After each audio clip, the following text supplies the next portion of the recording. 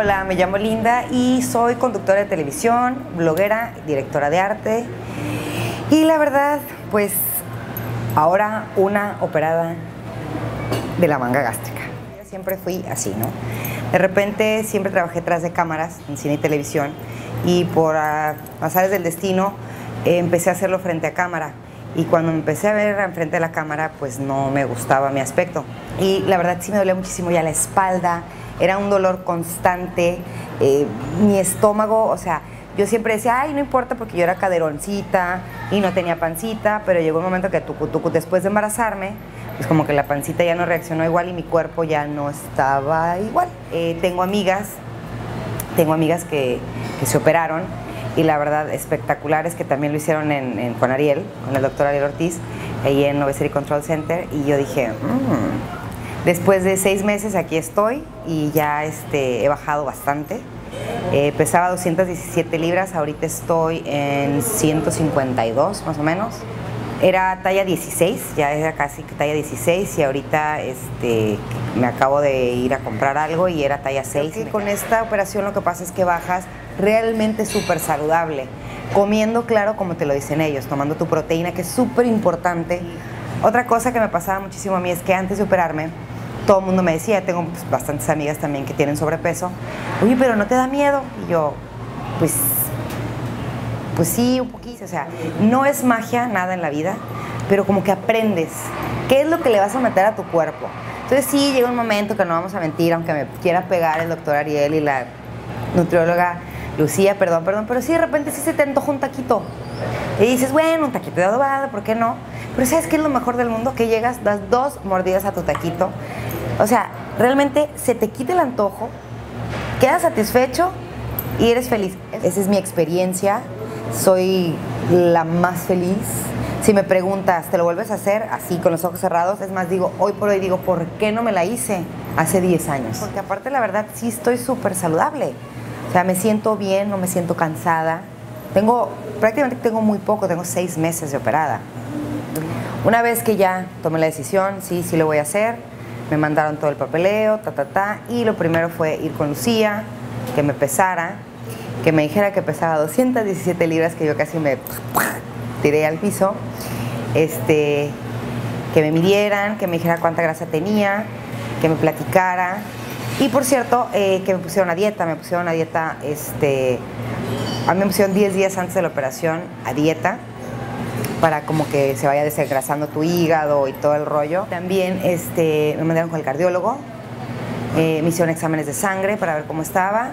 Una vez que todo estaba lindo y perfecto, llegué a operarme. La verdad me trataron divinamente, no tengo nada malo, absolutamente nada malo que decir del centro, absolutamente nada. Los enfermeros, las enfermeras, los doctores, o sea, tipazos lindísimos. Doctor Ariel llega y entra y cotorrea contigo antes y platica y te ve, o sea, siempre, aunque es un hombre súper ocupado, siempre se toma aunque sea esos 5 minutitos para dártelos y para que te sientas tranquila y súper bien. Cero dolor, cero dolor. A las pocas horas hielito para ver cómo, ¿no? El estómago. Pero lo que yo estaba impresionadísima es que yo decía, bueno, ¿qué me hicieron? Porque no tenía hambre. Cero. Salgo de la operación y digo, pasan las horas y yo, de verdad, cero hambre. Y empiezas con tu dieta líquida. Después de eso, el siguiente día salí, me fui a mi casa, bye bye. Mi recuperación fue algo fabuloso, rapidísimo. Salí del hospital, dije adiós, gracias, bye bye a todos.